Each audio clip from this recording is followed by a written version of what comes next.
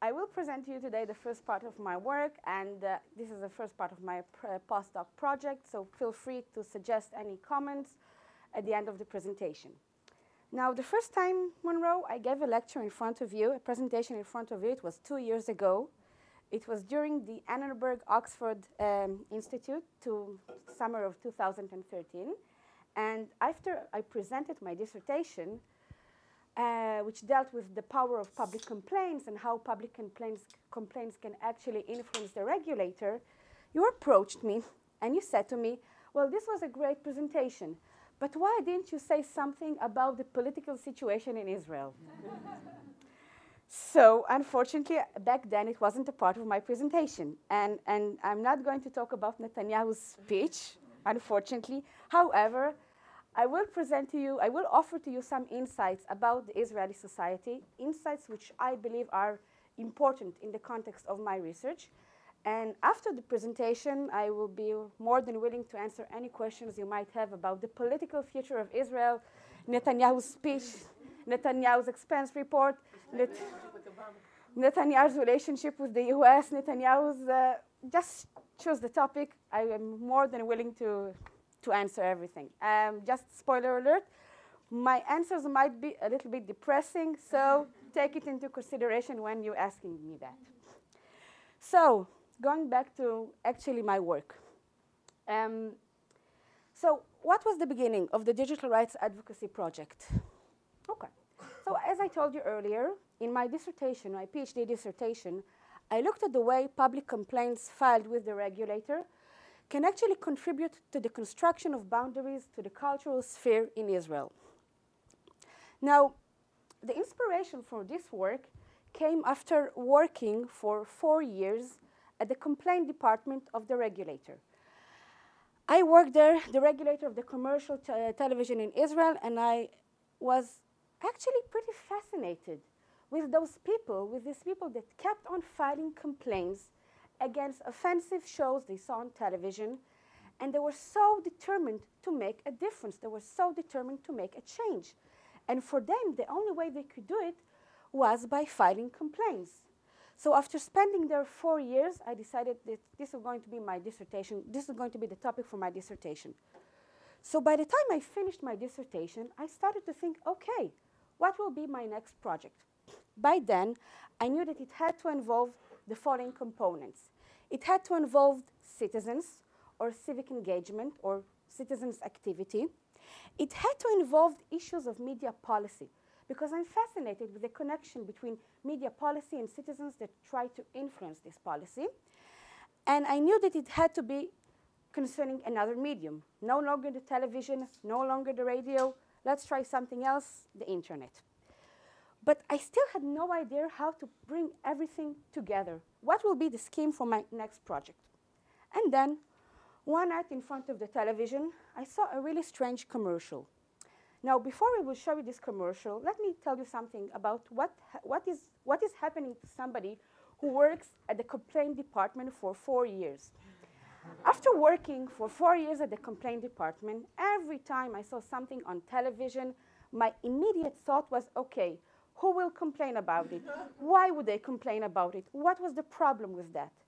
I mean, it became horrible to watch television. It doesn't matter if it was a reality show, a game show, a talk show. All I could think about was, what will people complain about? So I'm going to show you this commercial. And we can, let me see if it's working. Yay. OK, so it's in Hebrew. So those of you who do not speak the language might find it difficult to understand. So I will explain to you what you're actually seeing here. OK. So what you're basically seeing here is a guy whose identity is being stolen by another guy. And the guy who stole his identity, you see this is this one, he's using the victim's identity in order to purchase a car, to give away money, to take away his apartment. So he's leaving the poor victim guy without a car, without money, without his apartment, without everything. And at the end of the commercial, this is a commercial by the Ministry of Interior. By the end of the commercial, the anchor announces that in order to prevent such a thing, prevent such a problem, you should obtain, let me see, I'm trying now. Now it's okay. Okay. So, how to protect yourself from identity theft? Obtain smart documents. Now, why? I saw this commercial, and I remember sitting there thinking to myself, this is a really strange commercial. Identity theft is not really a problem in Israel. Now, it's different from the US. In US, it's a serious problem. But in Israel, I mean, yeah, sure, I can lose my identity card, but nobody can use it in order to steal my identity, I will be more concerned if I would lose my credit card. That would be a serious thing, but not identity theft. So I remember seeing it and thinking to myself, well, somebody will definitely complain about it. But why? And who will do that? So a couple of days later, I got an answer for my questions. We received a complaint at a regulator from the Israeli digital rights movement. And the movement, in its complaint, raised two main claims. The first claim against the commercial, right? The first claim that it is a controversial issue. And according to the regulation rules in Israel, you cannot show controversial issue in commercial. The second claim was that the commercial is misleading to the public. Because in the commercial, it was never said that by obtaining smart documents, ID, and passport, you will also be obligated to register to the biometric database. So this was not the first time I heard of the biometric database, but it was the first time I heard of the movement. And then I knew that I basically found my next research project, which is digital rights advocacy and the digital rights movement around the world.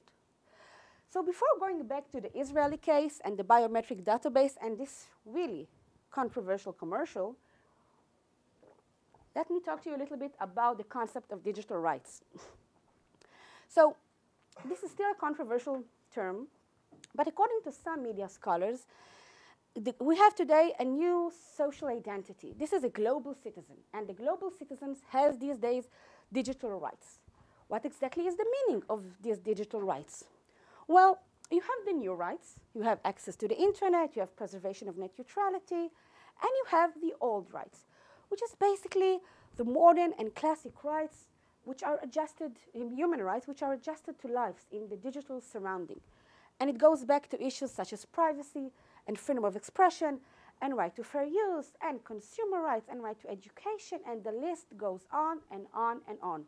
It's practically impossible to decide what truly is a digital right. Now, because of this constant disagreement regarding the topic, we see that many social actors, are familiar with the world now, the multi-stakeholder approach. Many social actors are trying to define and frame these rights. This could be governments and internet corporations, academics and the IT community, and lawyers. Everybody is trying to understand what is the meaning of these rights. Now, the fact that there is such a disagreement between the different social actors, it also provides an opportunity for other social actors, usually the weaker ones, also to step in and to try to take part in this whole process of defining and framing these rights. And now we're going to these social actors that I'm interested in, which is the civil society organizations. Now, these organizations practically operate all over the world, in different countries, in the US, in Canada, in Australia, in Europe, in Asia, in everywhere around the world. And what these organizations are trying to do, they're trying to promote computer and internet-related civil liberties. Now, these organizations also operate in different levels, in the national and the international level. For example, in the US, we have the Electronic Frontier Foundation, and we have the Center for Democracy and Technology. We also have EPIC and Public Knowledge. In Europe, in every country, there is organizations. We have the Digital Gesellschaft in Germany, and we have the Big Brother Watch in the UK, and we have the EFF in Finland, and we have organizations in Netherlands and France and practically all over Europe. And in addition to these organizations that operate in the national level, we also have in the EU organizations that operate in the regional level. We have, for example, organizations such as State Watch and EDRI, which is the European Digital Rights. Now, EDRI is basically an umbrella organization for 35 civil society organizations and privacy organizations. It is situated in Brussels, so it's part of the EU. And they're taking care of the issue in the regional area. So in addition to that, we also have organizations that operate in the international level, such as Privacy International. And what is interesting about all of these organizations that they all operate in 3 different arenas. They're operating in the political and the judicial and the public arenas. They are trying to confront, on the one hand, internet organizations and governments, trying to confront them in order to change their policy. And on the other hand, they are trying to educate and inform the public about their rights as citizens, about their civil liberties. So over the years, the organizations began operating somewhere during the 80s and the 90s. And over the years, they have managed to achieve some success, mainly in the area of copyright, the fair use over copyright law.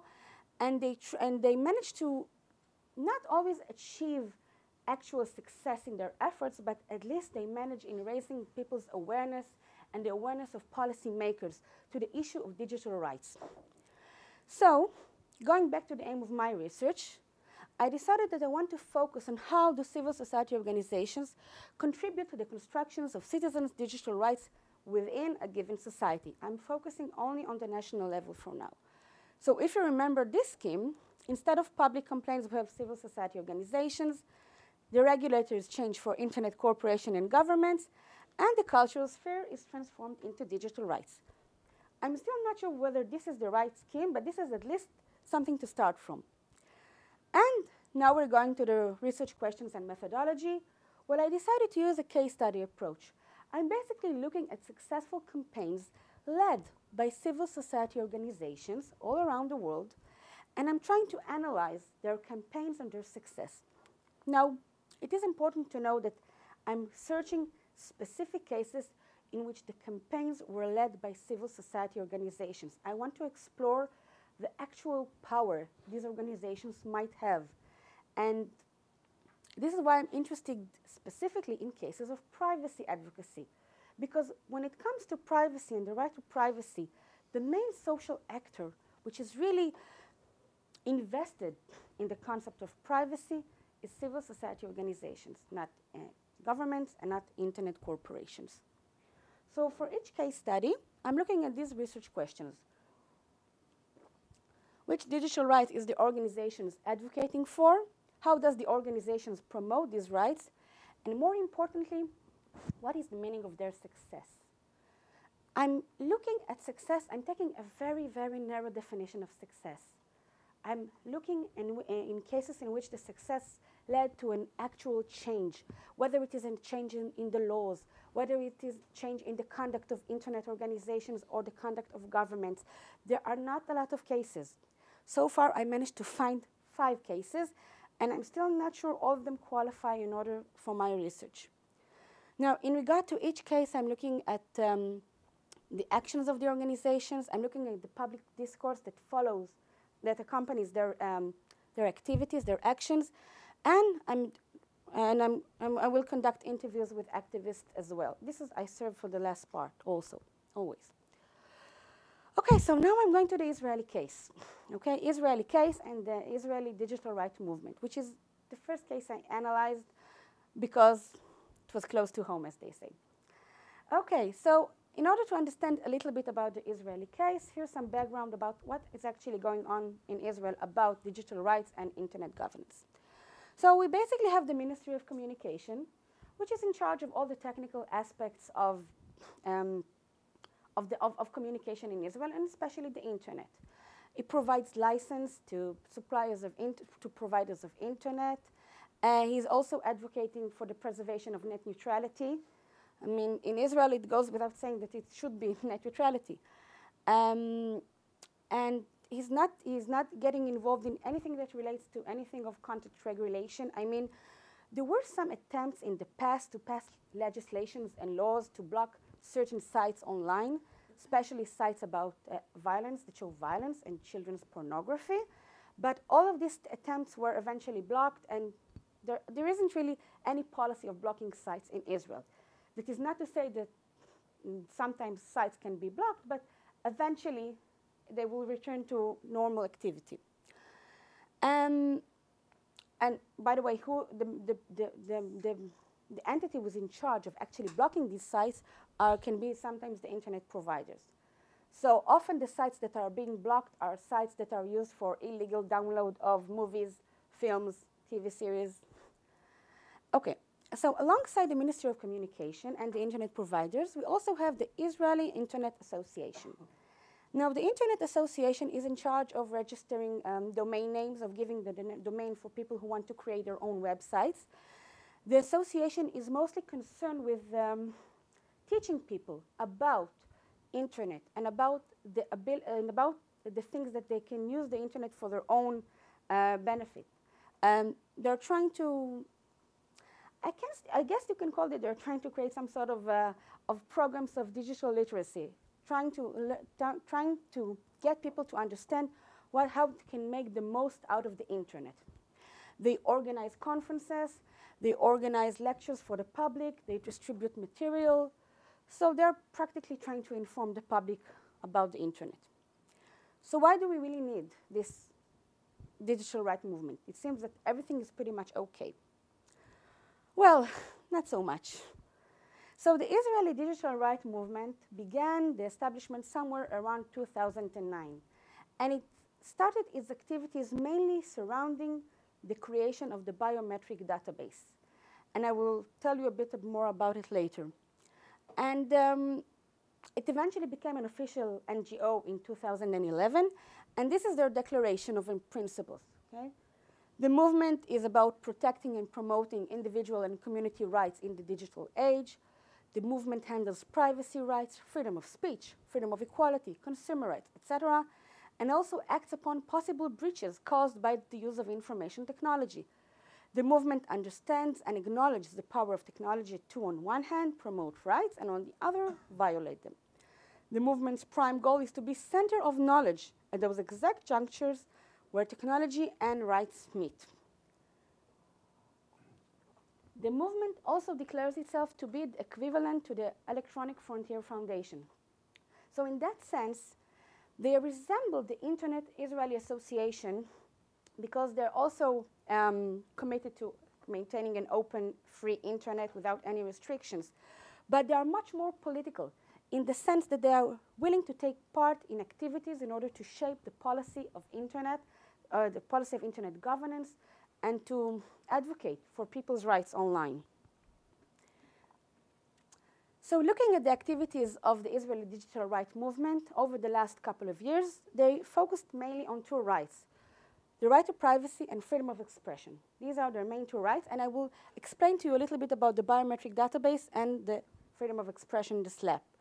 But I'd just like to point out that beside of dealing with the biometric database, we can see that they are trying to advocate the right for privacy in many different subjects. For example, the dog application, which is a really nice thing. It is an application created by Google, used by the Ministry of Agriculture in Israel. And the intent behind creating this application was to create a database of dogs and dog owners in Israel. Unfortunately, it turned out that you can retrieve information from this application about the dog, about the people who own the dog owners. You can retrieve personal information such as their phone numbers, their home addresses, and since some of them are politicians and public figures, it makes the information even more, the release of information even more crucial. And they're also dealing with the fact that many times in court verdicts, there is private information which can be revealed quite easily. And they're also advocating for the smart cards. We have smart cards in Israel for public transportation, and it turned out to be that the information stored on the smart card is being preserved for unlimited time. So for years and years, the Ministry of Transportation is actually collecting information about people's habits when they use their public transportation. They also find out, and the last thing which I'd like to point out, and this especially relevant before this coming election, is the bingo system.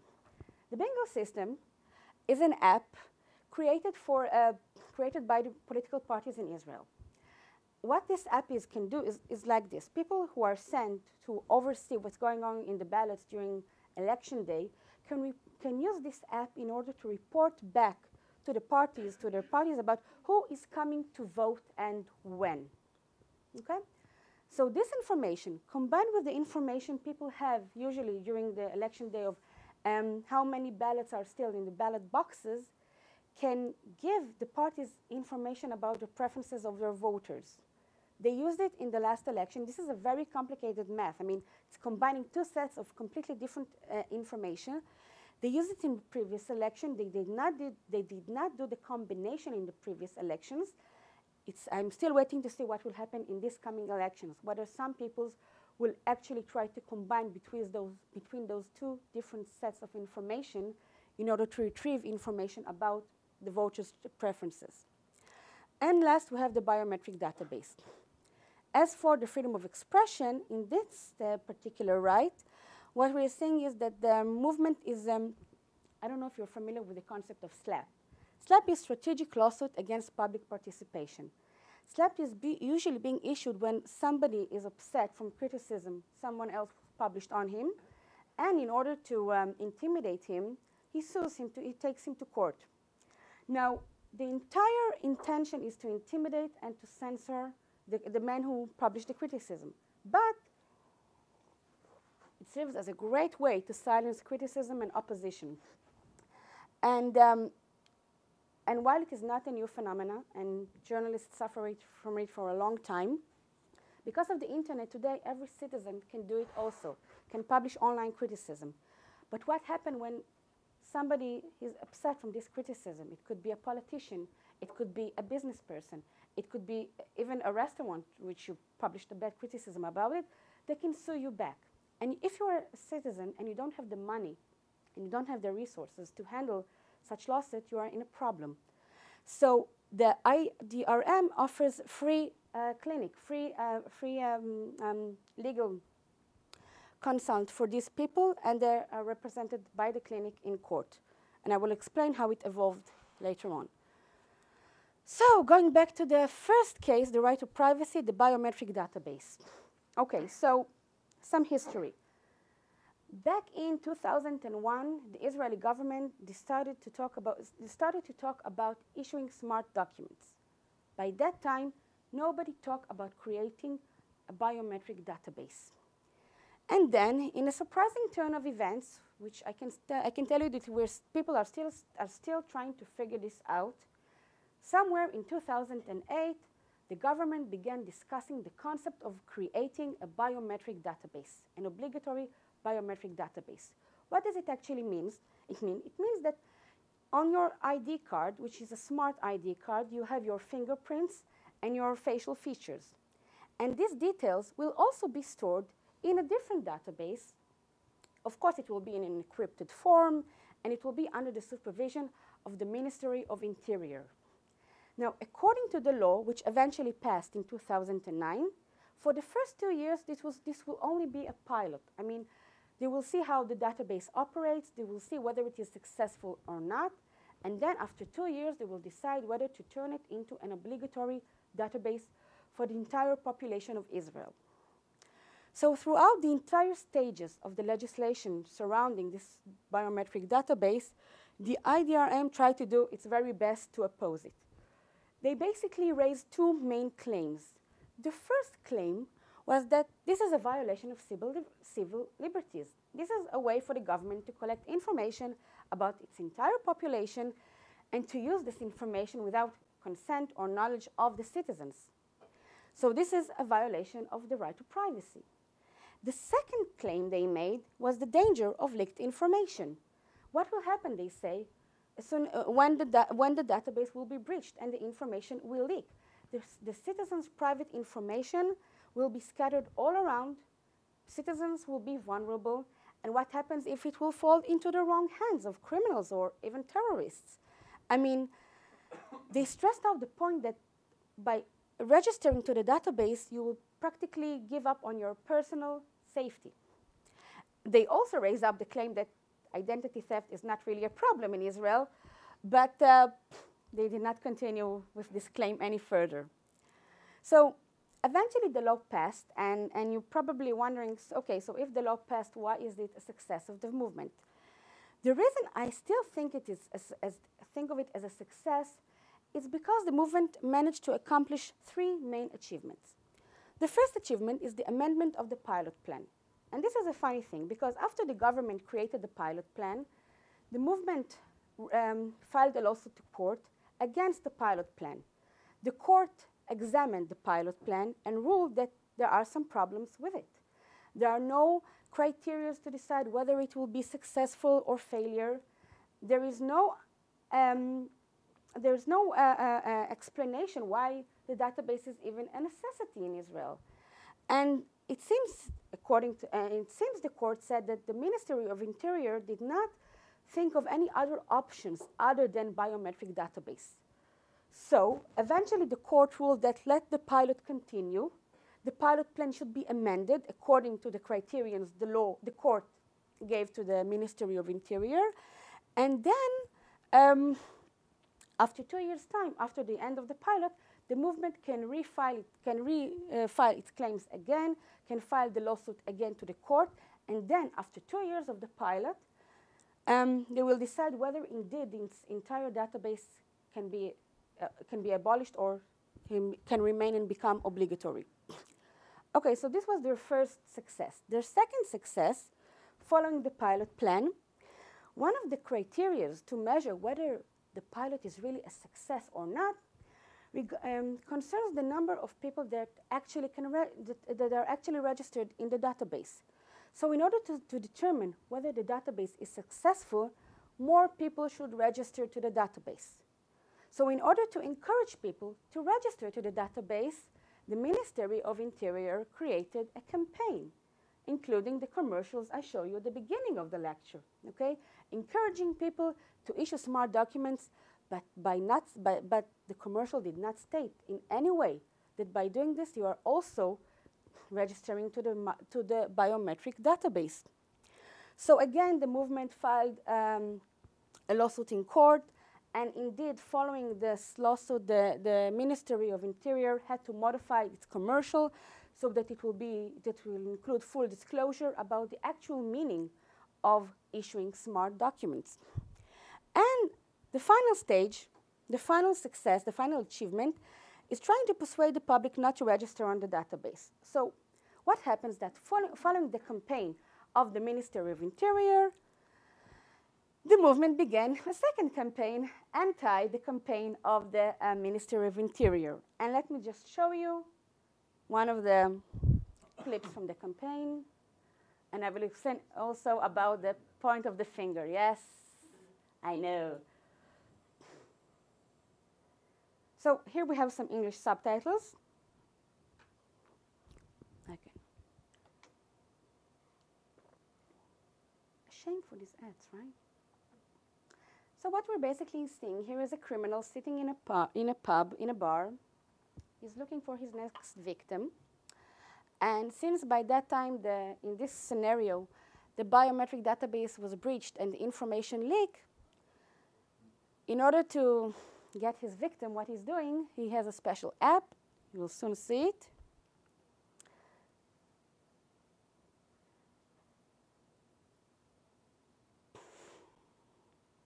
So he's taking his cell phone, taking her fingerprint, matches it, find the details, yes, the details of the girl, and well, you can speculate what will happen next, right?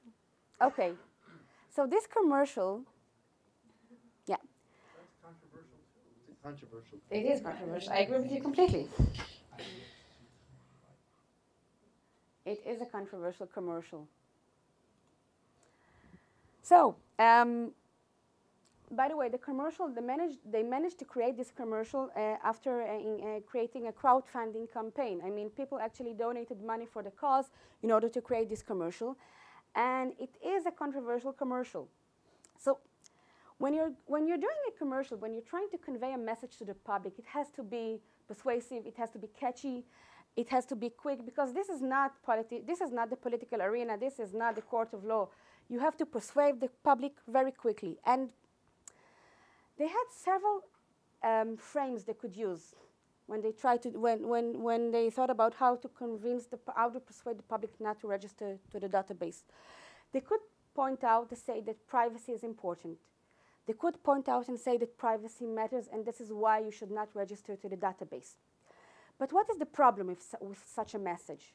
Well, first of all, people are getting used to the idea that privacy doesn't exist anymore, so what's the problem with that? Specifically when we're talking about the Israeli society, I mean, of course, there are laws in Israel that protect privacy, but as a social norm, privacy is not widely accepted. I mean, people are more than willing to give up their own privacy for security reasons. They're getting used to privacy violations from the government, and people are actually more willing to share their information online on social media, Israelis, in comparison to other people around the world. So convincing people that privacy matters is difficult, and convincing Israeli people that privacy matters is like impossible. It's even harder. So they had to use a different frame than privacy matters. Another frame they could use, and they didn't, was arguing that this entire biometric database is an anti-democratic law, which is an anti-democratic law. This is a violation of civil liberties. But what is the problem of framing it in this way? Well, I don't know how many of you are familiar with the political groups in Israel, but when you're starting to say something about a non-democratic law, this is explicitly makes you turn into somebody from the left side of the political map, okay? If you're talking about rights and liberties, it means that you're from the left side of the political map, you're a leftist. So we're not going to, and the left, as you know, in Israel is not very strong, and we're not going to listen to any claims made by people from the left. So this is also not very convincing when it comes to the Israeli society. And you have to remember that following the model of the EFF, they are trying to create something which is relevant to the entire society. They wanted to create a coalition from the right and from the left in order to promote their agenda. So they decided to use this frame, according to which if you give your details to the biometric database, you're basically putting yourself in danger. You are risking your own personal safety, personal security. And even worse, do you really trust the government to protect you, to protect your privacy? This also resonates with another very strong frame of reference in Israel, that people are gradually do not trust the government. They do not trust the government to protect their interests, and they do not trust the government to protect their private information. So seriously, there is another commercial in which the anchor said, seriously, do you really trust the Israeli government to protect your privacy? If you want to protect your privacy, please do not register to the database. This is the greatest thing you can do. And as for the finger, okay, which is also a really nice slogan, they did it on stickers. In order to register to the database, you have to give them this finger for the scanner. And this is the finger that they're giving to the biometric database. And finally, in another cool project they did, was they created, I don't know what's wrong. You cannot see that. That's a shame. Well, what? Yeah, somebody's, a good one. Somebody's watching. Well, they did a project in which they map all the countries around the world to see where there is an obligatory biometric database and where there isn't. So I wish you could see the map because it's really nice visual way to present it. But according to the map, in countries such as the US, Canada, France, and the UK, the biometric database was a suggestion, but eventually it was rejected. I mean, they voted against it in every possible way. In India, there is still a biometric database, but it's compulsory. You don't have to join it at that point. However, where you do have places where biometric database is compulsory is places like, okay, I have to see it, I have to get it right because I don't want to offend any of the other countries. Okay, okay, in France it is rejected, as you can see. No, no, no, no. no. Germany, where do you see Germany? No, Germany, compulsory national ID card, which is okay. Okay, it's not database. It's not a biometric database. It's India. It's not compulsory. It is compulsory in Indonesia. Okay, it is in Iraq. In Israel, it's still not like. Where else do we have it? I think also Pakistan. I'm not sure about it. Okay, New Zealand, it was rejected also. Pakistan, national biometric database, compulsory. So this gives you an idea what is the movement is also trying to advocate. The Netherlands, it was rejected. Ukraine, no, sorry. No, compulsory only the national ID card, not the biometric database. Well, the biometric database is basically in all the great democratic countries, it is rejected. It is only compulsory in, let's say, non-so-democratic countries. Okay. Okay. So the public campaigns actually continues these days.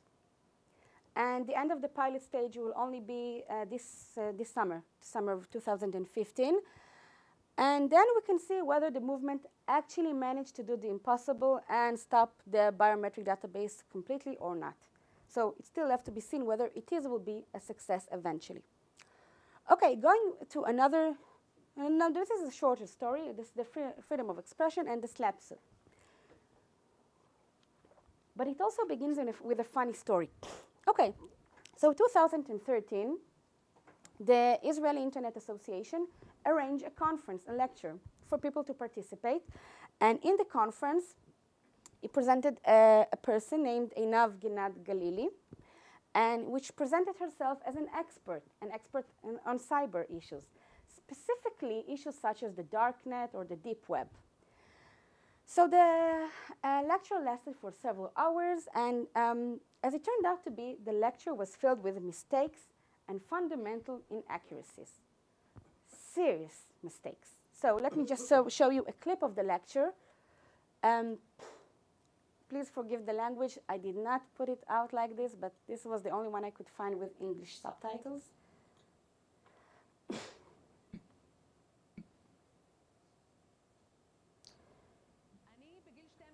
So for those of you who don't know much about technical issues, same as I, because I don't know much, it took me a while to understand what was wrong with the lecture, but those of you who do understand something can actually enjoy some of the things she's saying.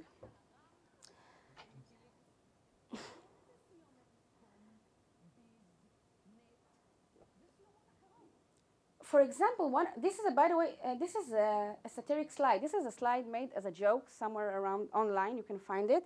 And she used it to explain the 7 layers of the deep web. By the way, in the 7th layer, you can also find Atlantis. She actually said it. Atlantis is somewhere in the 7th layer. Layer number 3, I mean, she basically rambles on and on and on and saying some really, really not so smart things. Okay. So what happened was that the lecture was posted online. Okay, I'm glad that you're laughing because somebody actually has understood, oh, this is a great stuff. This is saying this is coming from the fantasy world of Dragon Lake.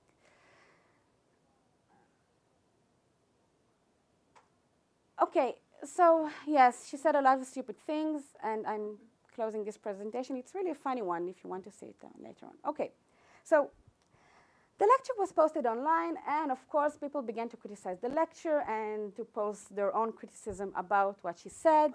And at that point, it was just a joke. But what happened afterwards, and this is where the part when it started to get serious, that Einav Galili actually decided to sue 25 people that published criticism on her online. And most of these people were really ordinary citizens, simply publishing their criticism in the most informative way. So what is left to do? And what happened was that the Israeli digital rights movement decided this is slap. And so let's try to defend the people who were persecuted by Einav Galili. So they started the Head Start campaign to, again, to raise some money, crowdfunding campaign, and it was really, really successful. I mean, this is the semi-English, semi-Hebrew page, yes? It was really, really successful. They managed to eventually raise double the sum they thought they couldn't, they thought to arrange. I mean, they wanted to arrange something like 30,000 shekels. They managed to raise 65,000 shekels. So in the rest of their money, what they decided to do was to create a free clinic for future SLAP.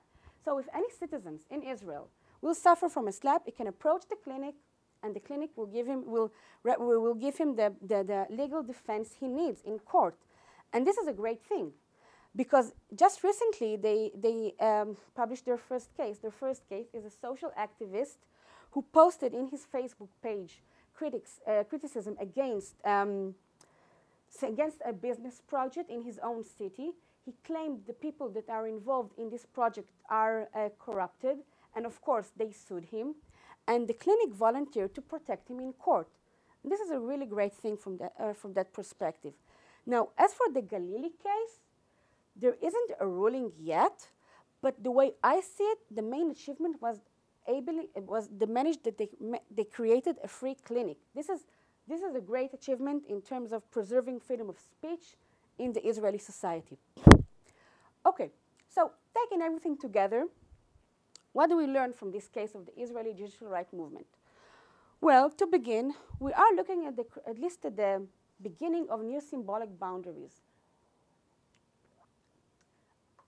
regarding the right to privacy on the one hand, and freedom of speech on the other hand. I mean, when it comes to right to privacy, apparently now it's the right to safety, to personal safety. And when it comes to freedom of speech, according to what they're trying to do, freedom of speech is not just saying that you can express your opinion, but it also means that you can criticize others. You can criticize politicians. You can criticize businessmen. You can criticize the government. You can criticize whoever you want. And in that sense, they are really trying to create to encourage people to become better citizens. I mean, go on there. Publish what you feel is the right thing to do. Stand up for your government. When somebody is doing something wrong, you should write something about it online. So this is a great thing. And looking at their achievement, I can say that for now I can recognize three main conditions that able the movement to achieve some success. First of all, they operate in three arenas. I mean, the politicians, and court, and of course the public. When it comes to the public, by the way, this is an important, the first condition, it's an important condition because I think James Lucy said it last semester when he was here. He mentioned the fact that we are often being exposed only to the public part of all these campaigns. And we shouldn't forget that there are some really political and judicial efforts are being made behind the scenes, and we do not usually see these efforts, but this is part of every successful campaign there is. Second, when it comes to engaging the public, they try to do so, but they're trying to maintain a low-key activism. This is not slacktivism. It's not just like clicking and like and that's it. No, they're actually asking people to donate money, which is probably the easiest form of activism for people in some way. Like, okay, I will just donate like 25 shekels, which is parallel to $5, something like that. And that's the end of the story. I did something. They make the public feels that he's actually being involved. And finally, and it took them some time to do that, trying to take over the public discourse in the mediated public sphere, trying to promote their agenda on mainstream media, online media. This is something they did not do at the beginning. They only started doing it at the last year and a half. And it's working pretty good for them. And what bothers me about the movement, and this will be the final topic in my lecture, and this also goes back to your introduction about the political aspect. What bothers me about the movement is the fact that the movement is trying to all the time preserve some sort of neutrality. They are not part of the political map. They are not in the right wing. They are not left. They are somewhere in the middle. What may be, I mean, what might be the problem of such a positioning in the Israeli society? Now, in order for you to understand the problematic aspect of that, I'm taking you back to the last summer in Israel. I don't know how many of you know, but during the last summer, there was another escalation of the conflict between Israel and Hamas. And this time, it was a longer conflict. It lasted 2 months. There were many casualties on both sides. But what was really disturbing during this time was something that occurred in the Israeli society. People published online their criticism against this operation. Some of these critiques were moderate and constructive. Some of these critiques were very offensive and very hurtful. Some of their critiques were against the Israeli state. Some of them were against the Israeli army. But what happened was that following the people that actually published their critiques online began to suffer from the consequences of publishing their critiques. For example, some people were suspended from their working place. Others were fired. Some state institutions, some universities even published a recommendation to their employees and to their students. Please do not publish online your criticism against the war if it can be perceived as too radical. This is a new phenomenon in the Israeli society. This is a whole new different way of limiting freedom of speech. And listen, it's got nothing to do with the government. It's got everything to do with the social media and the atmosphere in Israel. Now, what I expected was that during this time, the movement will make some sort of a claim, stating that criticism online is okay. People can publish their criticism. People should not suffer for using their freedom of speech in order to criticize others. But the movement did not do that. Why the movement did not do that, I still don't have the answer, and I will find out eventually the answer after finishing interviewing people. But what concerns me is the fact that in Israel, because of the political situation, it seems to be a little bit unreasonable to continue with this neutral position, because at some point, and unfortunately this day will come, when the movement will have to decide whether it is advocating for the digital rights of the entire Israeli population or only of those really small sectors inside the Israeli population. So what I want to know are, what are the boundaries of these boundaries? So thank you for listening. And again, for any suggestions and comments and questions, this is my email, and the floor is yours now.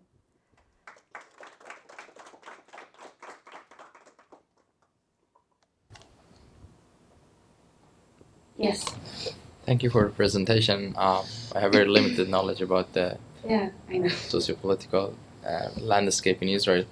But something that is striking even in the both ads from two sides for me was that it seems that there's a grand narrative about security as the priority. And both sides try to tap into that to make their argument. And probably that's why, and I know you know better, in cases that are controversial and connecting to the broader security issue of society, this movement does not want to take part. For example, when you're talking about a war or a conflict, because it has been highly tied to the security of people, specifically by this powerful right wing.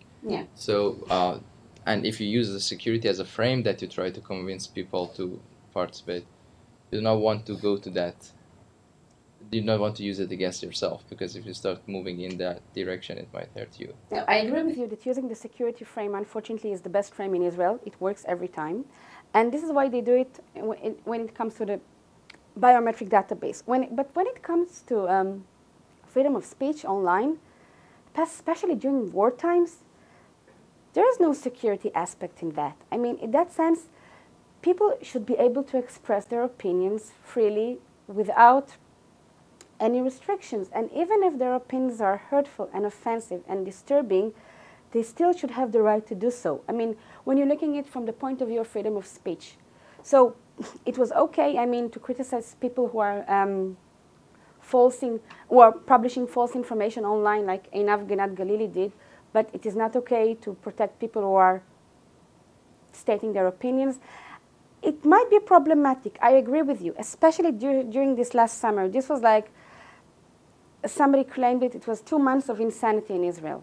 Seriously, people completely lost their mind during these 2 months. I know I've been there. I'm still suffering from the consequences of being there in the last summer.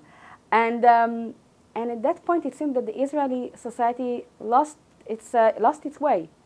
Like, suddenly we forgot that we're a democracy. And in democracy, people should be allowed to speak up their minds. And yes, it might have damaged the movement in the long run. I understand why they didn't do that. I mean, it might have damaged them in the long run, especially when they're still fighting for the biometric database, which is, by all means, poses a much greater threat to the Israeli democracy, okay? But still, I can't help to think about the future. What will happen in the next escalation, which will probably happen in 6 months' time from now. Yeah. Yes, Bitan. So I have two sort of comments / questions. So one, I guess, I don't know, this is sort of for you to kind of think about or maybe answer, but I think so that, specifically, if I remember correctly, the people who got fired for posting stuff during the war, it was more like around hate speech. So it was individuals who were like working in service, in customer service capacities and posted hate speech type of stuff that is sort of tricky in Israel. I mean, the approach is not as liberal as it is in America. It's closer to the European scale of things as far as hate speech goes.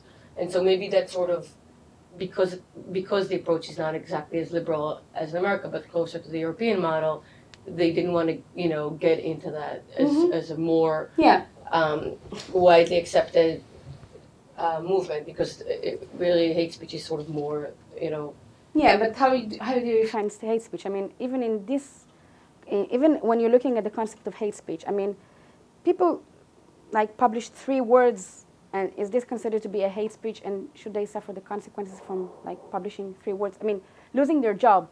This is. Yeah, I mean, obviously. Yeah, it's a problem. I agree with you. This is something to think about. Yeah. Yeah, I guess it goes to the broader umbrella of like hate speech in Israel. That's right. That's right.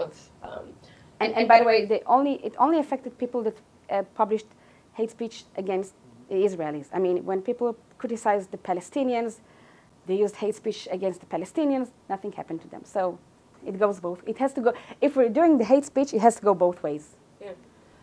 So that's the first thing, and then the second thing that I was thinking is, as far as defining sort of the scope of what this movement does, are they advocating for full-on rights, meaning legal definitions of rights, as in, you have a right, so someone else has a duty to provide for you to have that absolute right, or more like a privilege, like fair use, thinking like the legal scholar that I am. So fair use is not a right, it's more like a privilege. So it's not an absolute right that you have to use fair use, but it's more like, it's a little bit more defined in scope. It's not like the right to, not get, I don't know, other rights that are more like hardcore. This is a distinction that the movement has not been doing so far, and this is a distinction I think that we'll have to do in the future. I mean, since it's the beginning of the beginning of the beginning of the movement, I do not know what do they aim to achieve in the future, but this is a distinction that for now it is off the table. I believe it will be an issue, a challenge in the future. Okay, thank you. Yes. Hi. Thank you so much. Super interesting talk. Thank you. I have 2 questions. The first one is going back to the summer and all the attacks of people who express criticism. Mm-hmm. What kind of other new channels or ways did those who are critical of the war efforts found to express, their thoughts? What other news channels? What other just like ways or channels did they use for resisting this kind of attacks? Facebook. They posted everything on Facebook pages. Once they were shut down in the local... Yeah, I mean, the Facebook did not, their pages did not shut down. I mean, what happened was that people saw what they posted online, and then they informed their people at work and tweeted and... It went from like bottom up to exactly. top, as opposed to like top-down systematic.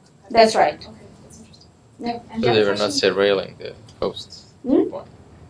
They were not surveilling the post to see who is posting? No. They were not surveilling the post. It was not like... I mean, as far as I know, they were not surveilling the post. I mean, it takes too much effort, and I don't think anybody will do that. Okay. In a way, it's like a sporadic effort. Yeah. They could like continue further, depending on the political climate, people will just start reporting on. Exactly. And my second question was kind of bringing Israel back into the broader, cases of digital activism, because you started out with this, bigger theoretical framework. Yeah. I know it's one of the cases. How do you position it in the kind of bigger landscape?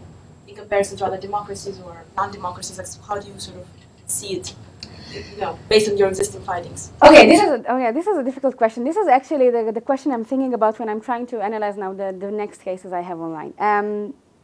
I don't know yet. I mean, I don't have an answer for that question either. This is one of the things that I'm thinking about it, conceptualizing it, how to compare Israel, because Israel is so different from other democracies. How can you even compare? I mean, every democracy has its own problems, its own issues, its own limitations.